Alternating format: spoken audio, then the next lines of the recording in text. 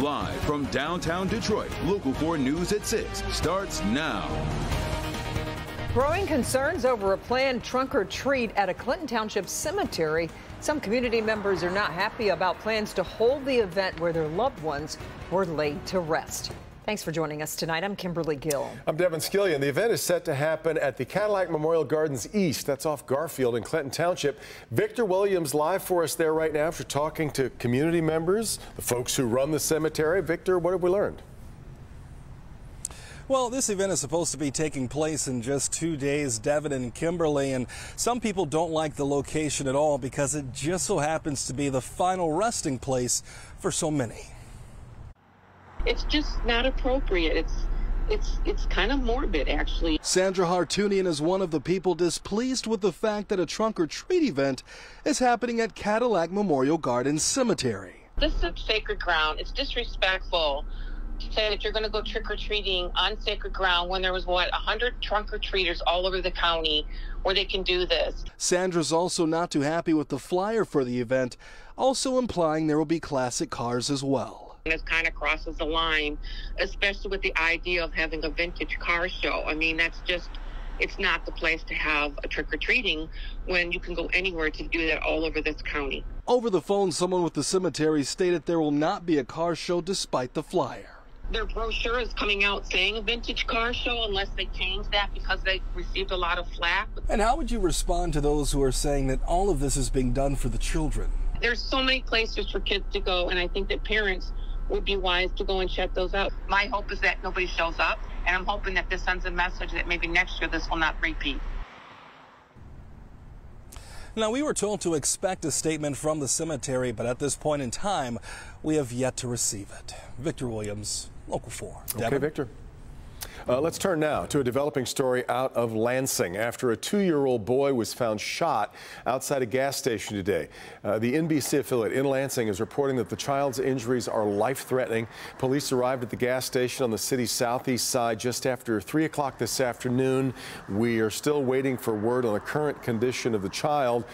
All we know is that they are currently in the hospital, and again, life-threatening injuries. So we will have more updates just as soon as we learn more.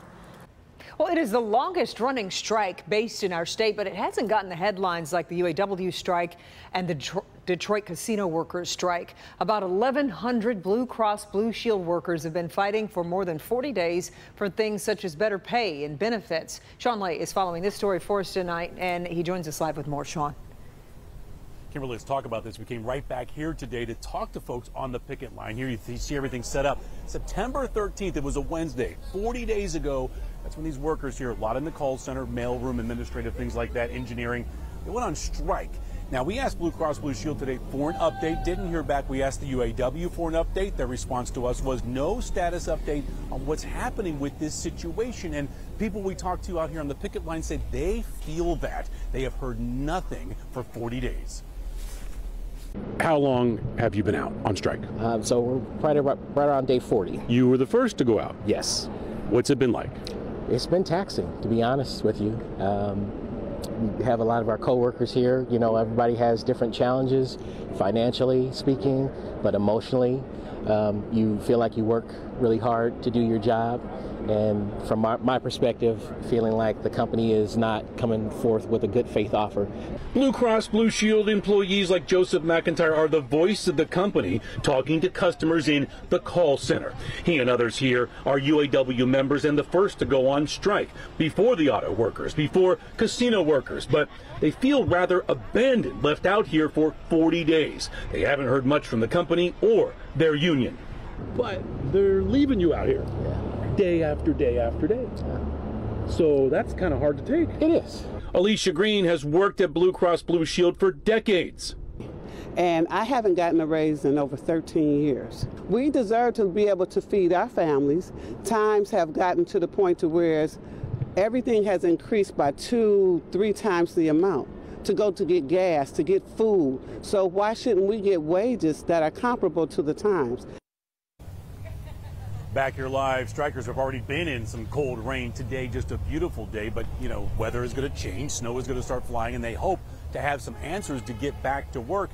And they're also asking for UAW president guy Shawn Fain to come pay a visit here. They see him with the auto workers. They would like him to come here because they are UAW to get an update, see what's happening with this, and see if there's going to be some sort of resolution. We're live tonight downtown. Sean Lay, Local 4, back to you. Indeed. Okay, Sean, thank you. As the UAW members at Blue Cross Blue Shield continue their fight, the union's contract with the big three automakers continues. Today, there was another expansion of the stand-up strike. 5,000 auto workers at the Arlington Assembly Plant in Texas walked off the job, shutting down production at General Motors' largest plant. We head to Rod Maloney, who is breaking all this down for us. What this expansion of the strike means, these workers, many of them, Rod, really starting to feel the financial pinch, too. Well, and that's the thing, Devin. You know, it's day one on the picket line down in Arlington, Texas, where it's nice and toasty warm. Here, yes, it was warm today, but it's been pretty rough the past couple of weeks. And it's also day 40, right? And 33 days up in Pontiac, where we work today, talking to people, getting just $500 a week. And this is the long-term bargain they make, right? They get a little short-term pain for some long-term gain, which it appears they're going to get eventually. But they've got to get there first. Day one of a strike is always an emotional outpouring. In Arlington, Texas today, there was a spring in the step. And for all those that are around her, Lord, help them. Conversely, 33 days in here in Pontiac, they're getting a little weary. UAW 653 receiving clerk Judith Rice did the math on her daily 4-hour picket line duty shifts. Financially, just, it's rough going from a regular paycheck to making $12.80 an hour. To her, a month of income cut by 2/3 feels much like her childhood. It's kind of like going back to all the things that my mother, who raised me while she was growing during the Depression era, kind of that thing. It's like you don't throw away leftovers, you turn it into soup. She's 10 years on the job here at the Pontiac Parts Distribution Center, as is UAW 653 truck driver Anthony Swafford. They both stood out here in the 2019 GM UAW strike and both knew to make an emergency fund. How much did you set aside? Roughly about $5 grand. So he's going to be okay with the longer strike. If we had to stay out here longer, I mean, you just make provisions. Still, Judith's creditors started out okay with delayed payments. But we've already been out over 30 days. They don't want to hear it anymore. They want that car note paid. And now she's forced to do the unthinkable. I've already taken an application to go work at some of the Dollar Trees and stuff like that, just to start supplementing some of the income.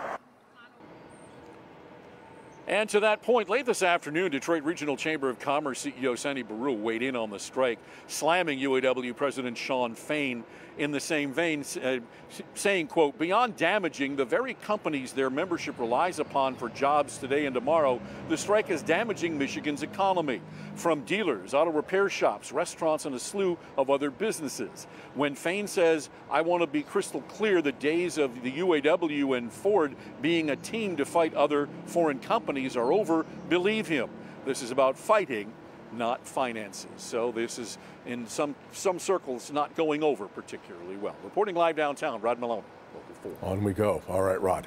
Well, we are also tracking a labor dispute at Detroit's casinos. Today, union members packed Detroit's city council chambers. Casino workers asked the city council for its support and expressed their concerns about replacement workers. City council passed a resolution supporting the employees, telling them to keep fighting. Well, here's a 180. Just yesterday, some folks had frost on their cars when they woke up, and today we're up in the 70s. Plenty of sunshine also helping the temperatures just soar. Unbelievable, Kim. We're going to have another 180, though, the rest of the week, probably. I mean, it keeps me employed. It keeps me busy. 77 degrees downtown. It's mid-70s at the airport. 68 in Mount Clemens, 74 in Pontiac. Monroe, last hour you were close to 80 degrees, now down to 76. Right now, it is 23 degrees warmer than it was just 24 hours ago at the airport, and also in Monroe, 21 degrees warmer in Pontiac. Now, tomorrow we go the opposite direction. We do cool down, but we're still technically above normal for this time of year. We do bring in the clouds and some rain throughout the day tomorrow with a high up to 66. I'll have a preview of your Halloween forecast, which is 1 week from tonight, coming up. New at 6. We are hearing from Paul Whelan, the Novi native, been detained so long now in Russia as he nears 5 years, in fact, in captivity. The former Marine has been left out of 2 prisoner swaps in which other Americans were released. U.S. officials have said the Russians refused to include Whelan in those deals. Whelan recently spoke to CNN about his call with Secretary of State Antony Blinken back in August. I told him point blank that leaving me here the first time painted a target on my back, and leaving me here the second time basically signed a death warrant. They think I'm high value, so they want something high value in return. He did tell me that he's working quite diligently, and his team is working quite diligently to find a resolution to this situation. Well, despite his strong words to Blinken, Whelan expressed confidence that work is indeed being done to secure his release. 2 people have now been charged in connection with that fatal shooting at a baby shower. Shawanda Woods and Leandre Love, both charged in the October 15th incident. Police say a fight at the baby shower ended with 53-year-old Phoebe Williams of Detroit being shot to death. Prosecutors say Woods fired the gun. She faces charges including second-degree murder. The victim's family says Leandre Love is the victim's son. He faces assault charges for following Woods to the Detroit Police 9th Precinct after the shooting and hitting her with his car. We'll keep you updated as the case progresses. Police in Monroe County are looking for a man who they say posed as law enforcement and took thousands of dollars from an elderly woman. Investigators are looking for this man. Take a look here. He's Juan Romero. Police say it all started when the woman was contacted by a man who identified himself as a member of the Dundee Police Department. He told the victim her grandson was involved in a fatal traffic crash, had been arrested, and needed bail money. After the call, Romero showed up at the victim's home and collected that money. A warrant is now out for his arrest. Take a good look there. Anybody with information on his whereabouts is asked to call the Monroe County Sheriff's Office.